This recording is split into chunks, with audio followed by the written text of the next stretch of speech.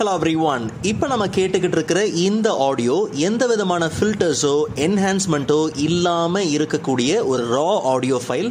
இதை நம்ம Adobe podcast மூலியமா என்ஹான்ஸ் பண்ணி அதோட ரிசல்ட் எப்படி இருக்கு அப்படிங்கிறத நாம பார்க்கலாம்.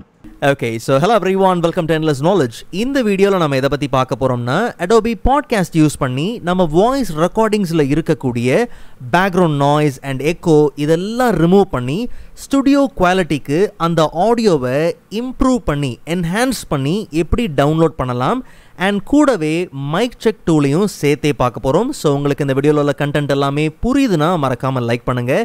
அண்ட் அதை விட ரொம்ப முக்கியம், இதை பற்றி தெரியாதவங்களுக்கு கண்டிப்பாக ஷேர் பண்ணிவிடுங்க. அண்ட் நீங்கள் இன்னுமே சேனலை சப்ஸ்கிரைப் பண்ணாமலே பார்த்துட்டு இருக்கீங்கன்னா மறக்காமல் சப்ஸ்கிரைப் பண்ணுங்கள். அண்ட் சப்ஸ்கிரைப் பண்ண கையோட பக்கத்தில் இருக்கக்கூடிய பெல் ஐக்கனை கிளிக் பண்ணி ஆல் நோட்டிஃபிகேஷன்ஸை மறக்காமல் எனேபிள் பண்ணிக்கோங்க.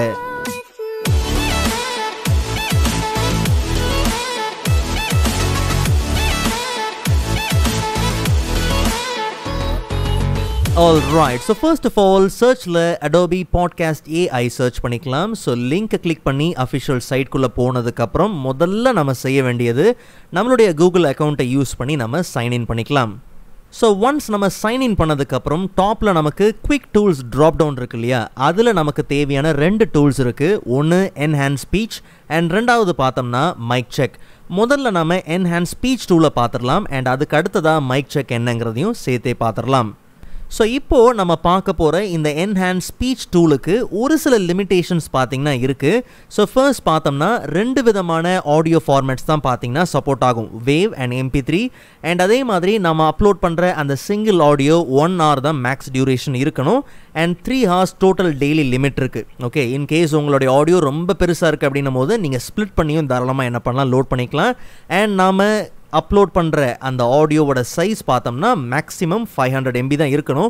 மோஸ்ட்டாக அந்த அளவுக்கு நமக்கு வராது. அப்படி இருந்தாலும் நீங்கள் ஸ்ப்ளிட் பண்ணி தாராளமாக என்ன பண்ணலாம், உள்ளே நீங்கள் அப்லோட் பண்ணிக்கலாம். ஜஸ்ட் அப்லோட் கிளிக் பண்ணி நம்மளுடைய சாம்பிள் ரெக்கார்ட் ஃபைலை பார்த்தீங்கன்னா அப்லோட் பண்ணுறேன்.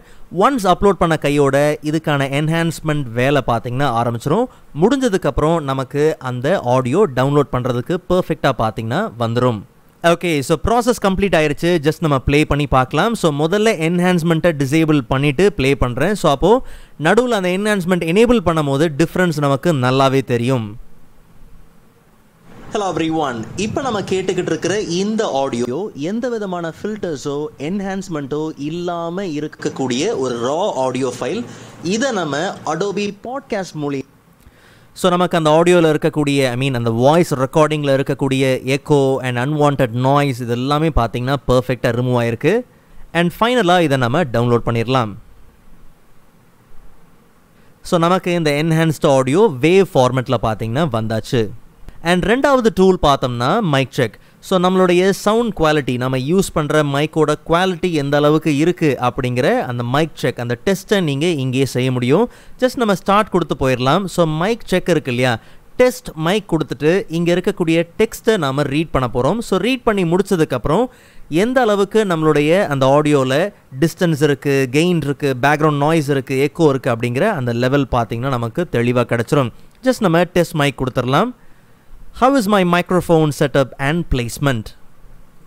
ஸோ நமக்கு மைக்ரோஃபோனோட டிஸ்டன்ஸ், பேக்ரவுண்ட் நாய்ஸ், எக்கோ இது எல்லாமே சரியாக இருந்தாலும் நமக்கு இந்த வாய்ஸோட கெயின் பார்த்திங்கன்னா அதிகமாக இருக்குது.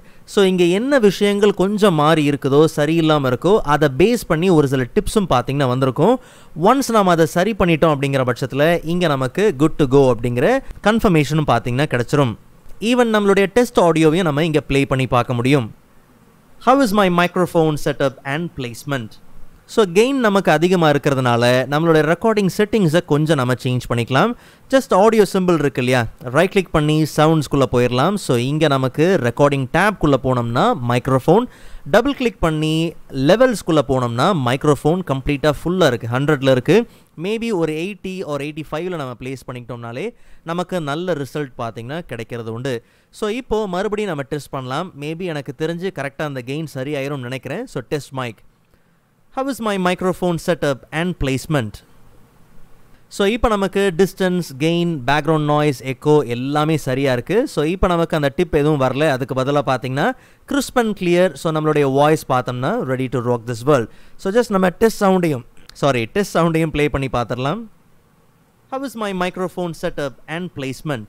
ஓகே, ஸோ இந்த வீடியோ உங்களுக்கு யூஸ்ஃபுல்லாக இருக்கும் நம்புறேன். அண்ட் ப்ரீவியஸ் ஏஐ வீடியோஸ்க்கான லிங்க் நான் டிஸ்கிரிப்ஷனில் கொடுத்துருக்கிறேன். கண்டிப்பாக நீங்கள் செக் பண்ணி பாருங்கள். ஸோ நெக்ஸ்ட் வீடியோவில் அதை விட இன்ட்ரெஸ்டிங்கான டாப்பிக்கை பார்க்கலாம். அதுவரை காத்திருங்கள்.